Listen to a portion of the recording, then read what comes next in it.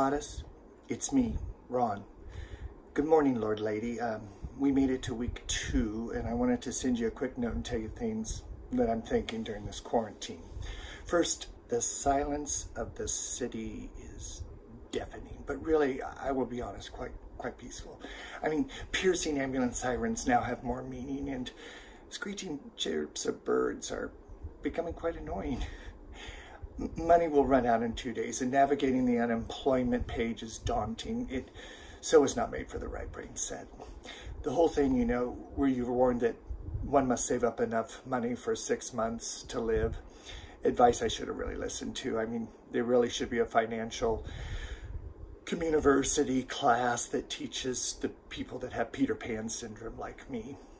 Oh, the Yorkie and the Schnoodle are really digging that.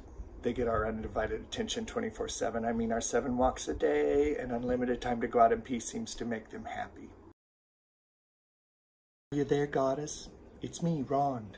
Hey, we reached week 3 of the pandemic in 3 weeks. I mean, I just passed the panic stage in the quarantine and have reached the, well, fuck, we're in for the long haul. And Goddess, I'm scared.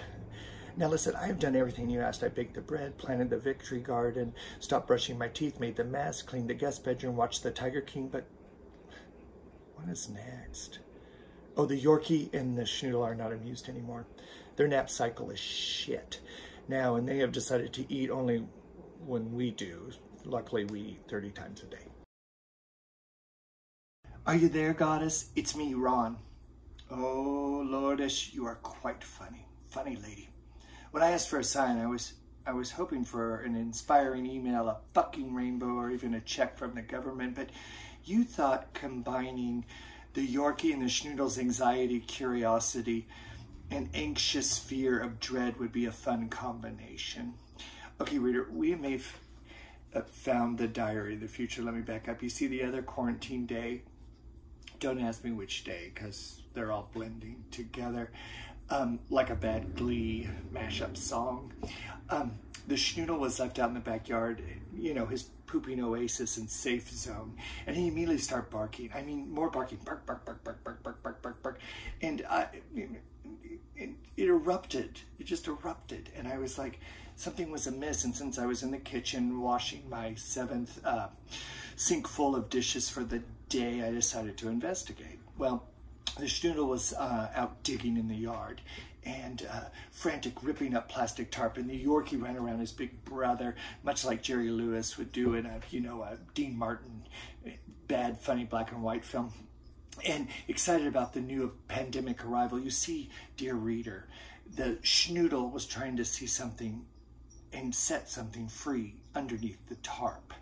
Well, curious, scared, apprehensive, I went to investigate, and here, dear reader, is why I think the Goddess has a sick sense of humor. The Schnoodle have found 3, count them, 3 baby kittens. Later, through an extensive Google search, we determined that the kittens were 1 day old.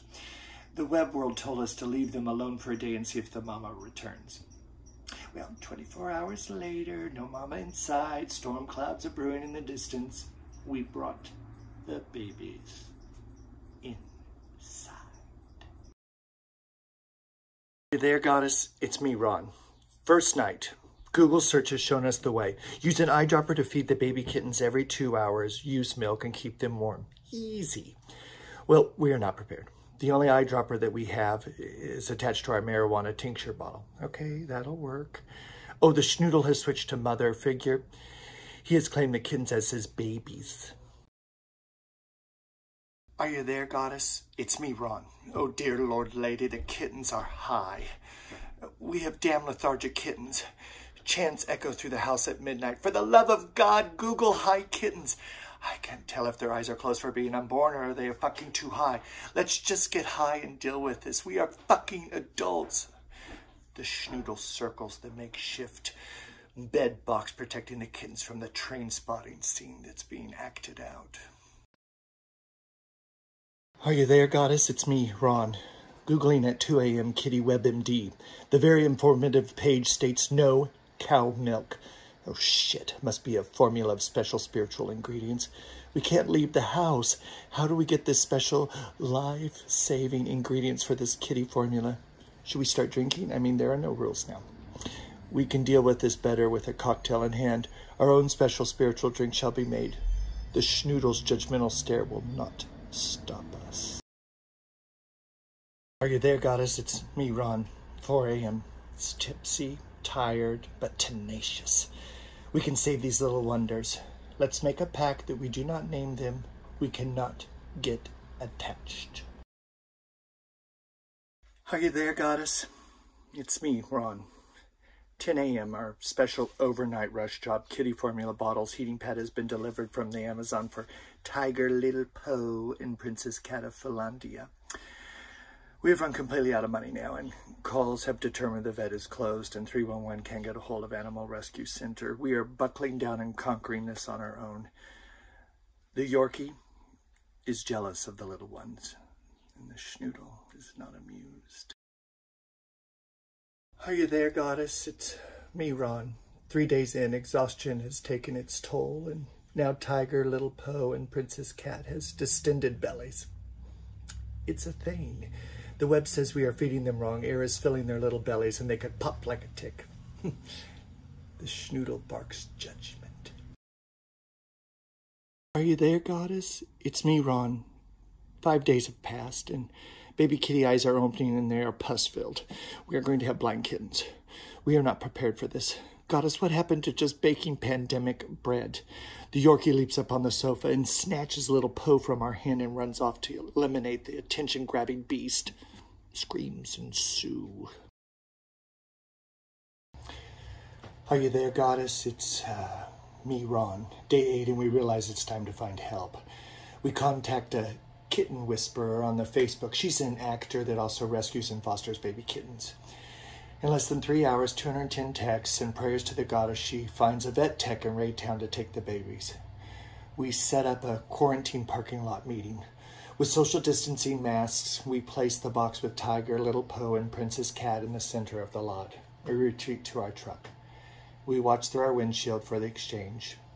The vet tech steps out, waves, and grabs the kids and drives away. The schnoodle cries in the back seat as we cry in the front. Our love for new life has guided us for over a week. Hey, thank you, Tiger, Little Poe, and Princess Cat. Thank you for showing us that it was never just about us, that there's a bigger world and compassion for others is the answer. Are you there, goddess? It's me, Ron. Update. The vet tech just texted us that the adult mama cat immediately adopted the kids and started nursing them on her own. They are flourishing. And you know what? We are too.